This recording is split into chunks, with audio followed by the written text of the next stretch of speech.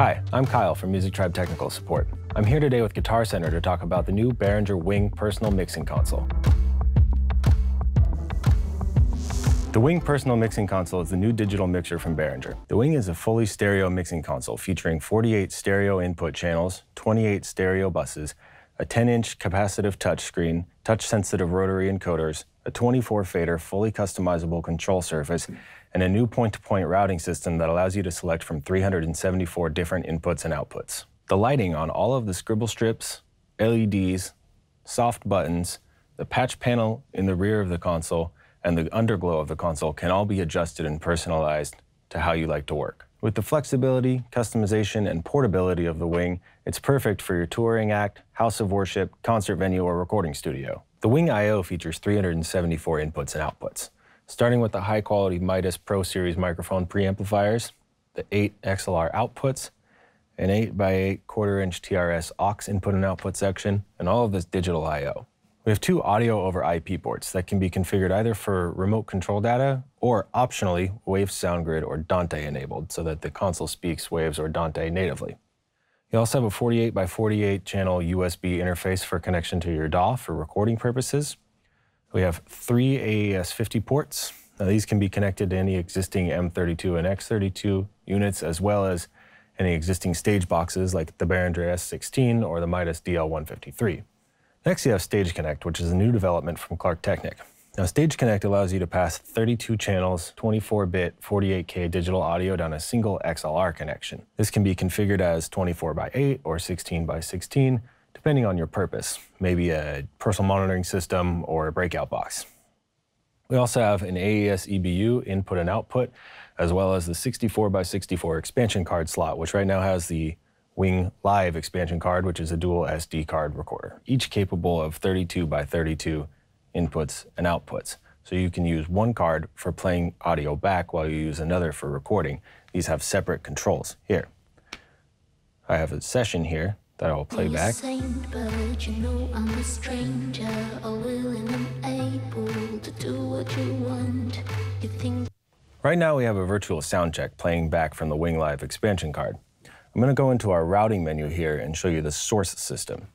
Now, rather than channels existing as a number, we think of sources existing as their purpose. So channel 1 and 2 here are a stereo drum track. So I can link the sources by just hitting the stereo button. That'll link input 1 and 2 into a stereo source. I can then rename the track drums, change it to a red color, and give it an input symbol. After I've done that, I can also add tags. We'll call this drums, and this would also fall under the category of an instrument. Now, any other source with these same tags can easily be added to a mute group or a DCA group by its tag. Now I'll set up the rest of my input sources from this virtual sound check. We already have the drums. Now let's get the bass here on input 3. This is also a stereo channel. We'll assign that.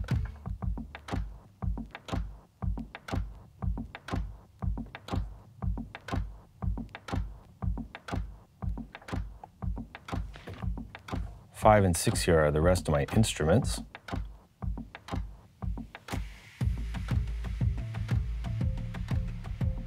And 7 and 8 are my lead vocals.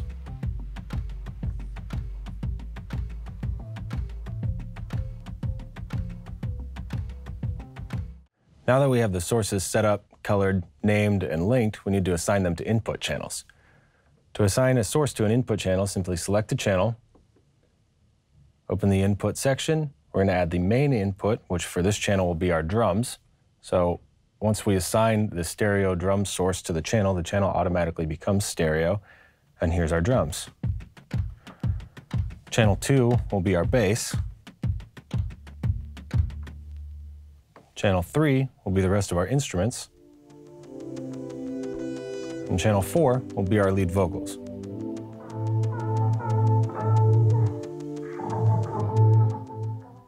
Now I have my main input source assigned here on channel 1, but say I wanted to add another input source, say for a backup microphone or a virtual sound check, I would select the alternate and add my alternate input source, to be able to easily switch back and forth between my main input and my alternate input.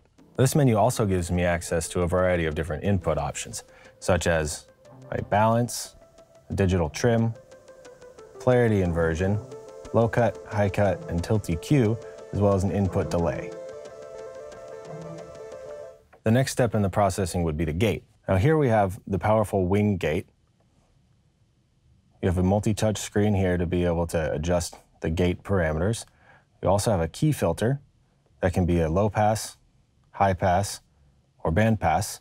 You also have here a representation of the frequency spectrum of your key source. Here we have the Wing EQ. This is a very powerful 6-band EQ on all input channels and an 8-band EQ on the output channels. Now, adjustments can be made using the touch-sensitive rotary encoders or the multi-touch touchscreen. You can grab all of the bands at once, make adjustments as you please. You can also select a single band and use the band solo feature if you want to hear only that band in your monitors so the audience can't hear you narrowing in on nasty frequencies. The Wing EQ also features hardware emulations, such as Pultec, SSL, and others. The Wing compressor is a powerful compressor that gives you control over all of the parameters you would need, such as threshold, ratio, knee, and then your envelope here. You also have a key filter. Now the Wing compressor is very powerful, but let's say you're looking for a specific sound that you can only get from a certain piece of analog hardware, like an LA2A, 1176, a red compressor, or others.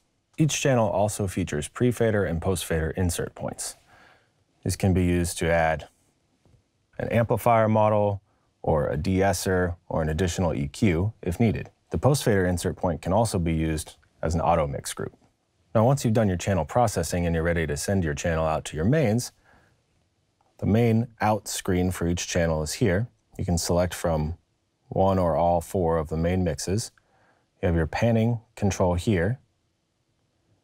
You can also narrow your stereo field, widen your stereo field, or completely invert the stereo image of the channel.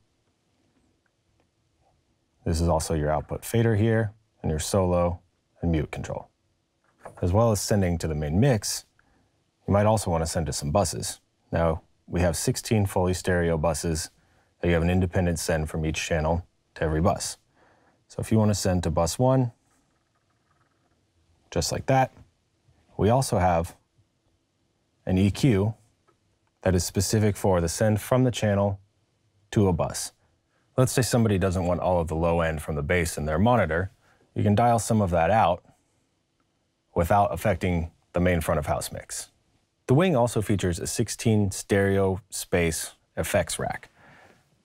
You have 8 slots for premium effects, such as reverb and delay, and another 8 slots for standard effects, like additional EQ, compression if needed, as well as pitch correction and amp modeling.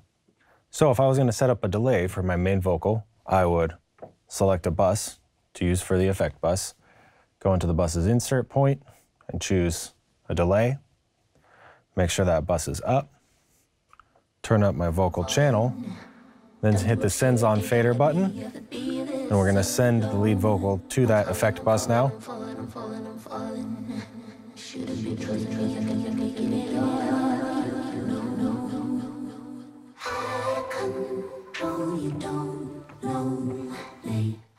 Now the meters menu is going to show you everything that's going on the console right now, from all of your input channels, auxes, buses, matrices, and mains.